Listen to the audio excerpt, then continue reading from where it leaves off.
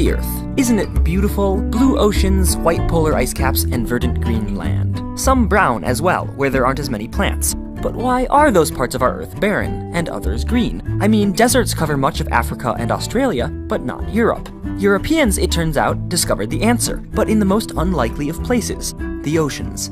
When sailing from Europe, trade winds pushed ships enthusiastically southwest to the equator, where suddenly the winds would die.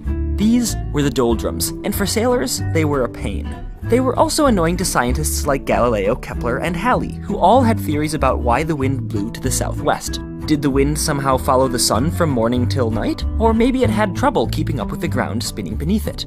In 1735, a London lawyer and amateur meteorologist named George Hadley came up with an even brighter idea that ultimately helped explain not just ocean winds, but also why our planet has rainforests in a belt near the equator and deserts just north and south of that. Hadley figured that since the sun warms the Earth most at the equator, air to the north and south must be cooler, and therefore more dense. Just as cold air rushes in through an open door in winter, cool air north and south of the equator must flow toward the warm air in the middle, bringing sailors with it. There, in the doldrums, the air didn't actually stop moving, it just headed upwards, heat rising to make way for the denser air flowing in from both sides. And here's where the Earth's greens and browns come in.